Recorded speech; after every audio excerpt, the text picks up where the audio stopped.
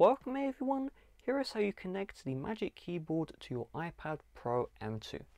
So it's actually very simple. The Magic Keyboard has this dot connector, and so what that means is just make sure that the camera flash, okay, this right here, the camera sensor, is in the same area where you see on the keyboard itself, and then you just place the iPad near the keyboard and then release, and with magnets it will connect just like so.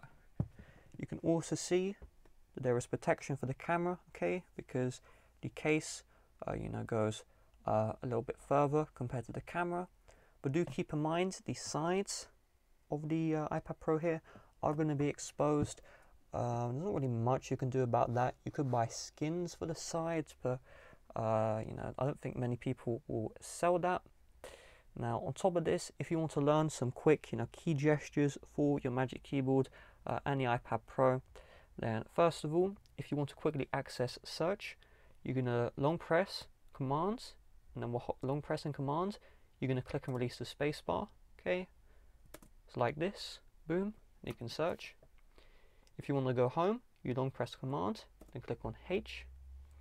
If you want to take a screenshot, it's command shift 3. You can see that will take a screenshot. And on top of this, if you want to access the emoji keyboard, it's command control space. So try that again. Let's initiate the keyboard. Seems like the emoji keyboard isn't supported there, so I'm going to go into the notes, and you can see as long as the part of the operating system does support emojis, you can see the emoji keyboard is showing up right here.